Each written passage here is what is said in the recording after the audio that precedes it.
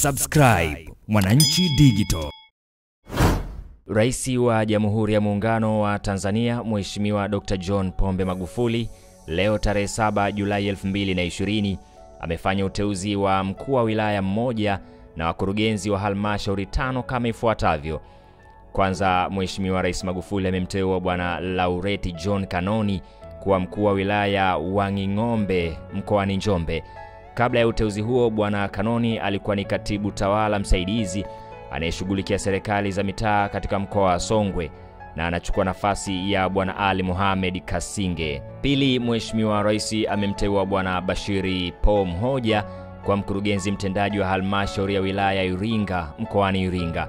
Kabla ya uteuzi huo, Bwana Mhoja alikuwa ni mwanasheria wa halmashauri ya mji wa Geita mkoani Geita na anachukua nafasi ya Bwana Robert Mgendi Masunya. Lakini tatu, Mheshimiwa Rais Magufuli amemteua Bwana Ramadhan Salmin Posi kwa mkurugenzi mtendaji wa halmashauri ya wilaya ya Chalinze mkoani Pwani.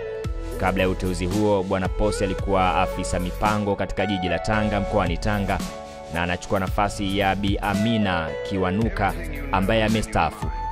Lakini nne, Mheshimiwa Rais Magufuli amemteua Bwana Baraka Michael Zikatimu kwa mkurugenzi mtendaji wa halmashauri ya wilaya Urambo mkoani Tabora. Kabla ya uteuzi huo, Bwana Zikatimu alikuwa afisa mipango katika halmashauri ya wilaya ya Bumbuli mkoani Tanga na anachukua nafasi ya Bi Margaret Jonathan Nakainga ambaye amestaafu. Tano, Mheshimiwa Rais Magufuli amemteua Bwana John Nchimbi kwa mkurugenzi mtendaji wa halmashauri ya wilaya Babati mkoani Manyara.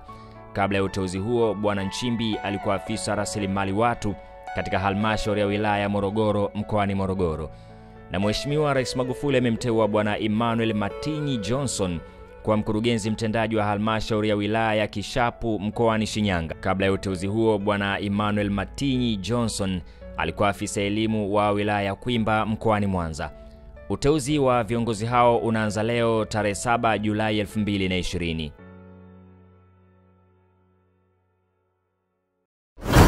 Subscribe Mwananchi Digital.